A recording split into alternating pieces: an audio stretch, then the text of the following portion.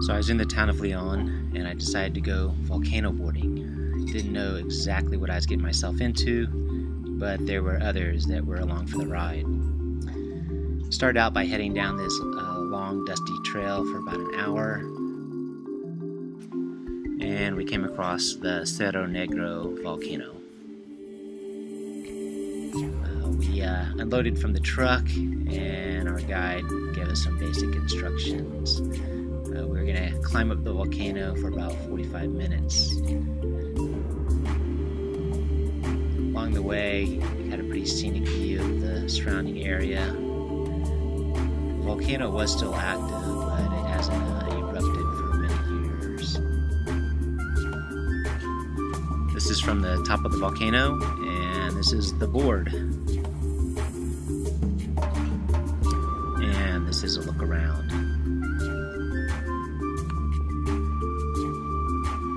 Guys, we're going to be going down a little further to the right. Okay, there's two tracks all the way down over there. It's steeper and the rocks are a lot finer. Okay, you cannot see the bottom of the volcano. That's because there's a 41-degree slope halfway down the volcano. So as long as you maintain your stability here, you're going to hit that 41 degree. It's just going to shoot you the rest of the way down the volcano. All right, this is what's this called? Cerro Negro volcano. Cerro Negro volcano boarding.